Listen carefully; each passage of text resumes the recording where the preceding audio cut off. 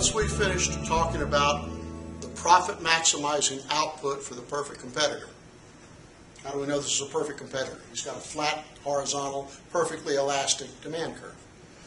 We talked earlier about he looks for point alpha, the intersection of marginal cost and marginal revenue, to determine how many units to produce. That's the first step in virtually every analysis of the graphs. Find point alpha, find the best quantity to produce. But after that, there's a second absolutely essential step.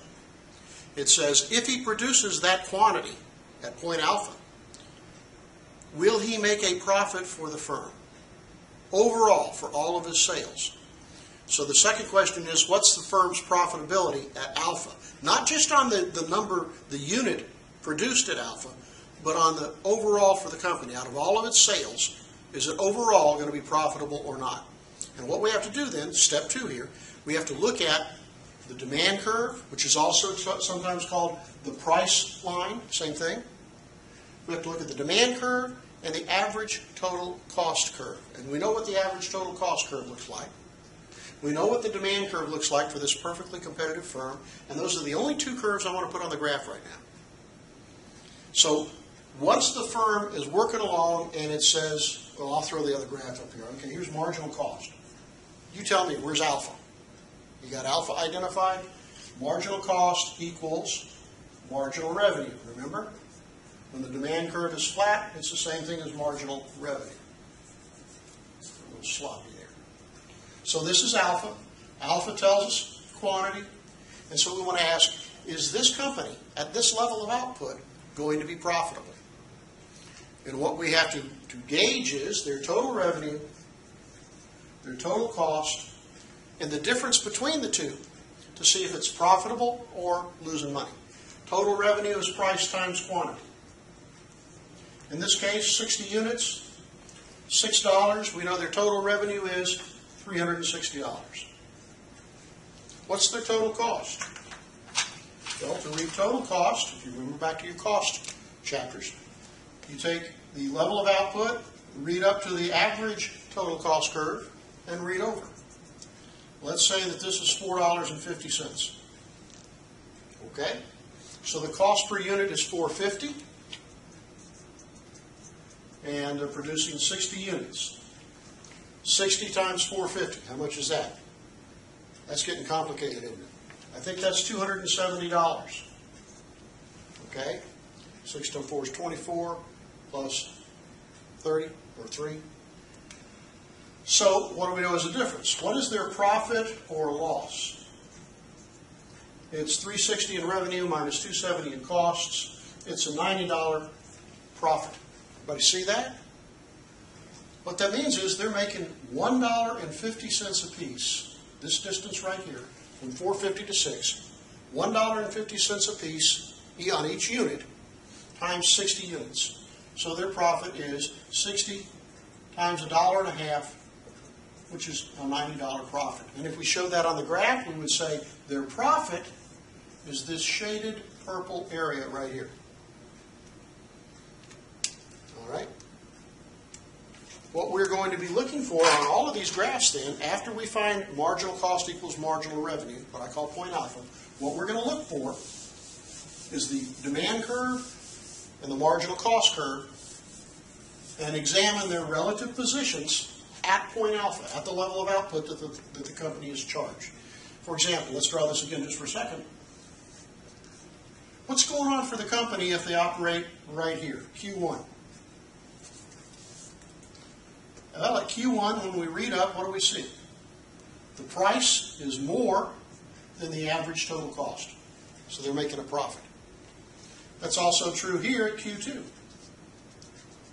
There's the average cost. There's the price. They're making a profit. What's going on out here at Q3?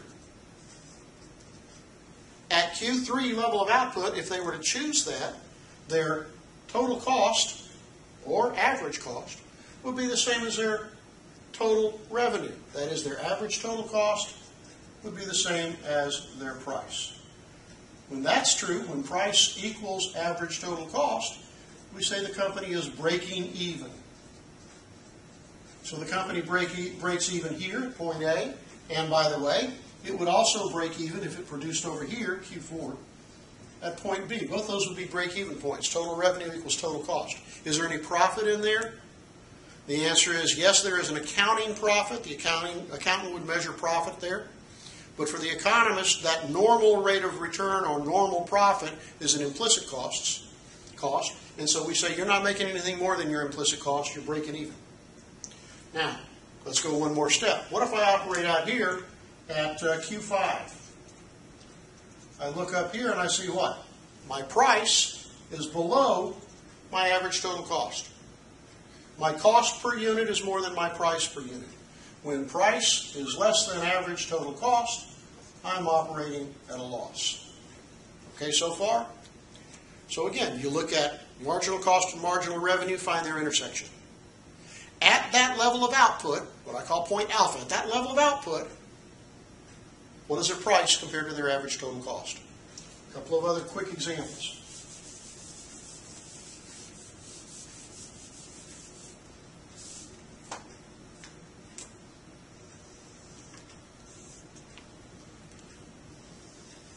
What would you tell me about this company? There's their demand curve, and there's their average total cost curve. How's life? Life's terrible, because I don't care what level of output you pick. Any level you want, when you read up, what do you see? You see that the price the company is going to earn for the product is always going to be less than the cost of the product. Anywhere you go, price is below average cost.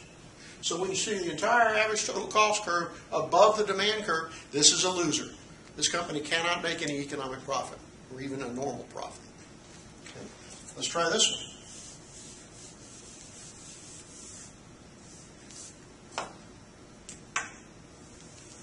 What if you saw this?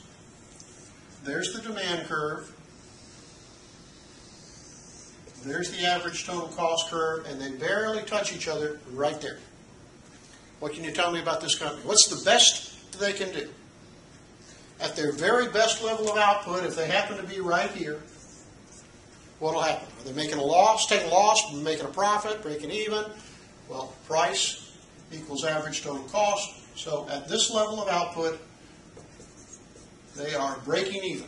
Again, what does that mean? It means they're making enough profit, accounting profit, to stay in business. But they're not making any economic profit over and above the normal rate of return. Okay?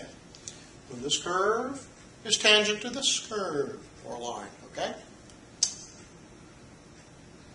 By the way, where's the marginal cost curve in this graph? In fact, it goes through the lowest point on the average total cost curve. Just like that. Is this point alpha? Is it the intersection of marginal cost and marginal revenue? Is it the intersection that tells us the profit maximizing quantity? And the answer is yes, it is. Because the demand curve is flat, it's the same as the marginal revenue curve. Therefore, this is point alpha. Therefore, this is the right output, and therefore the firm is breaking even. Okay? How are we doing? That's enough for now.